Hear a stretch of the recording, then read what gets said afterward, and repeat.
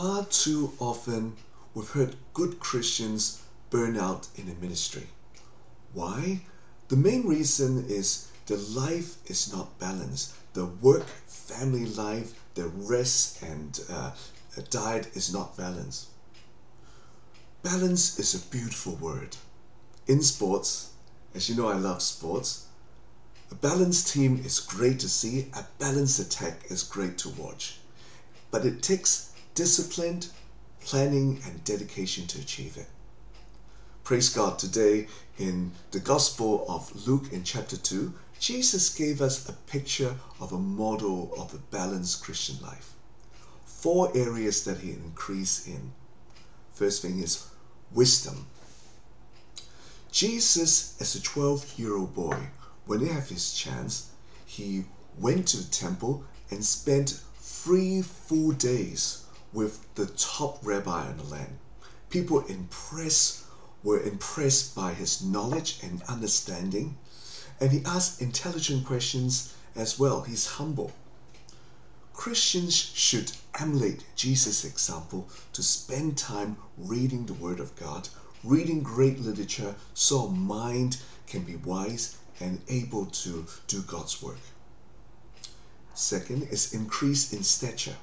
We know that Jesus is an outstanding carpenter because the Bible said that his parents delighted with him, and it's a very physical job. He had to look after his body in his diet, in his sleep, in his rest and recreation time. It takes discipline. Third thing I've learned is he had favor with God. The Bible tells us that Jesus from young did everything he had to please God according to the law.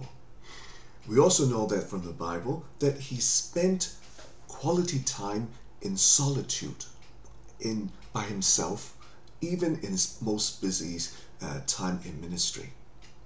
It takes discipline to love God. But if someone said to me, I love my girlfriend and I never spend time with her, it's crazy, isn't it? In the same way, we need to spend time with God and do everything to please God.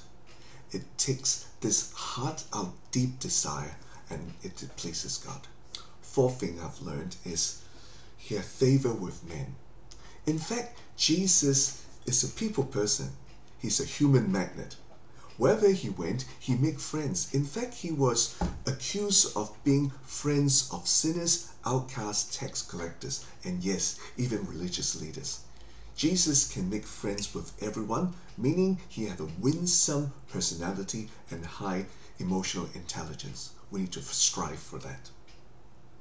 My application is, as Christians, we need to live the best version of ourselves for the stress of the ministry and joy to the city, and we have a good example and model so that we can preach the gospel to the world. We need to be disciplined, we need to plan, we need to set our directions right each day so that we will not be fall flat on our face and burn out. My prayer is, Father, we live in a very stressful world today.